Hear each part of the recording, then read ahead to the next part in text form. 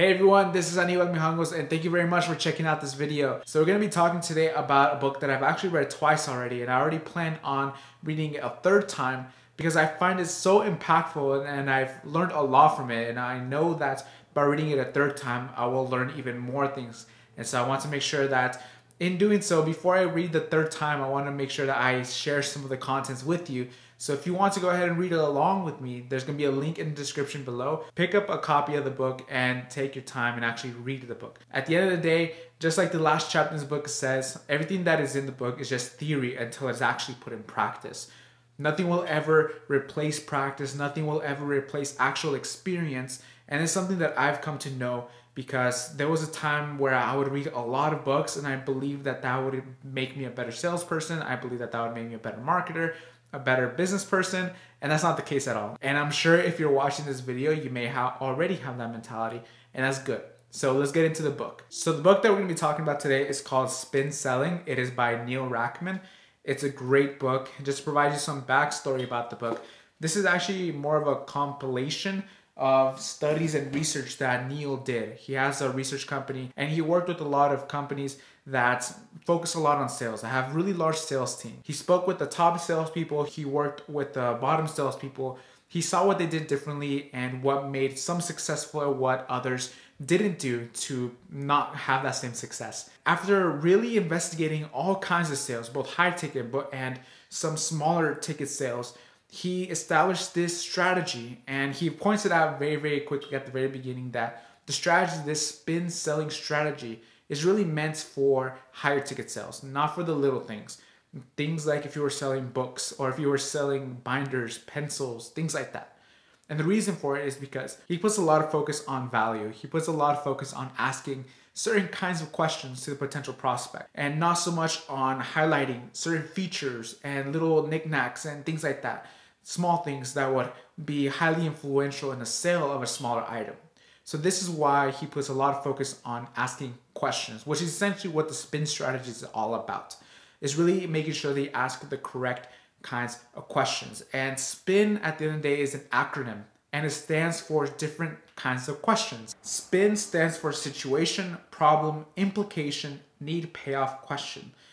All four of them are questions and they all help you get to your end goal, which at the end of the day is a sale. So let's go ahead and talk a little bit more about why he created this spin selling strategy. Of course, like I said before, he was looking at the differences between high ticket sales and the lower ticket sales. Things like binders versus something like, say for example, if you're selling a house, if you're a real estate professional, or a car, if you're a car salesman. And what he found is that people already have a big mental shift when they're looking into higher ticket sales. If they're buying a car, they're going to be thinking about that purchase very, very differently. If they're walking through Walmart and they're looking for a new pen, it's a very different mental state. And once you as a salesperson, when you approach this kind of sale, you already have to have that in your mind. So when you start talking to the potential prospect, you want to make sure that you engage in the correct way with them, already with the question set, so you meet and the certain expectations that they have when it comes to that higher level of a sale.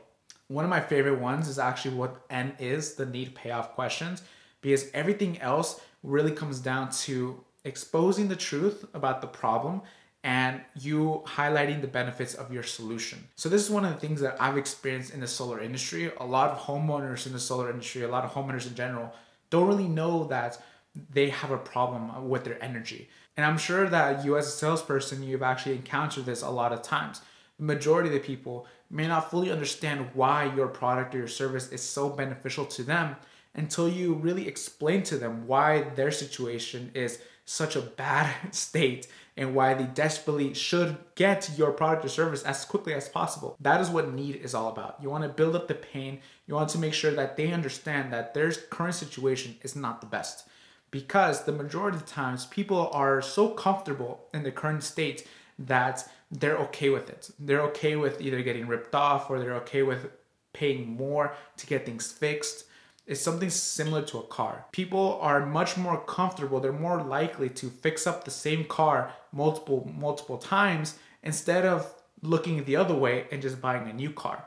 So you need to approach it, the need payoff question in this situation. You want to make sure that you highlight all the things that are bad, all the things that are causing them pain, even the things that they may not know are causing them pain, and then shift the focus over to your solution.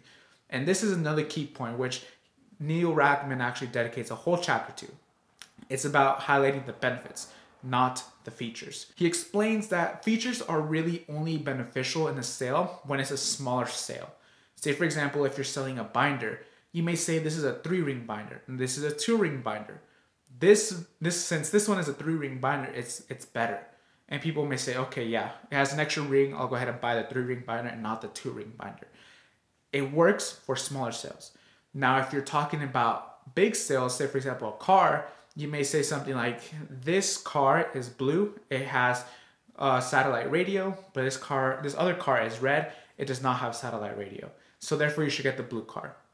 A lot of times, most people won't really see it that way because they may not see a lot of value in getting the satellite radio.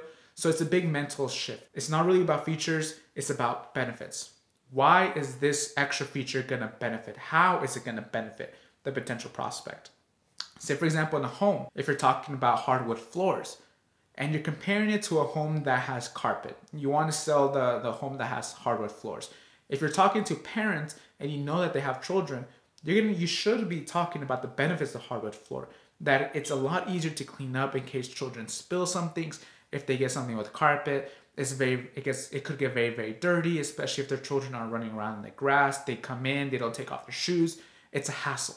You want to talk about the benefits, not that just that it has hardwood floor and carpet. Because if you only explain the features, that's all people are going to be thinking about. Yes, it has hardwood floors, but that's it. What about it? So what? You want to highlight the benefits. You want to increase the amount of value. And remember, at the end of the day, the value should outweigh the cost. If you can make it seem so that the value outweighs the cost, there should be no reason why they shouldn't actually make the purchase of your product or your service. People buy an emotion. That's where the value comes into play. You want to build up, you want to play to their emotions, and then people justify the purchase with logic. So I essentially went through the whole book very, very quickly. That's a very, very quick synopsis. There's a lot more to it. There's a lot more detail in the book. And I encourage you to take the time to pick up a copy, read the book yourself. Either if it's a physical copy, do whatever you can to check out the book. It's extremely beneficial, especially if you're involved in high ticket sales.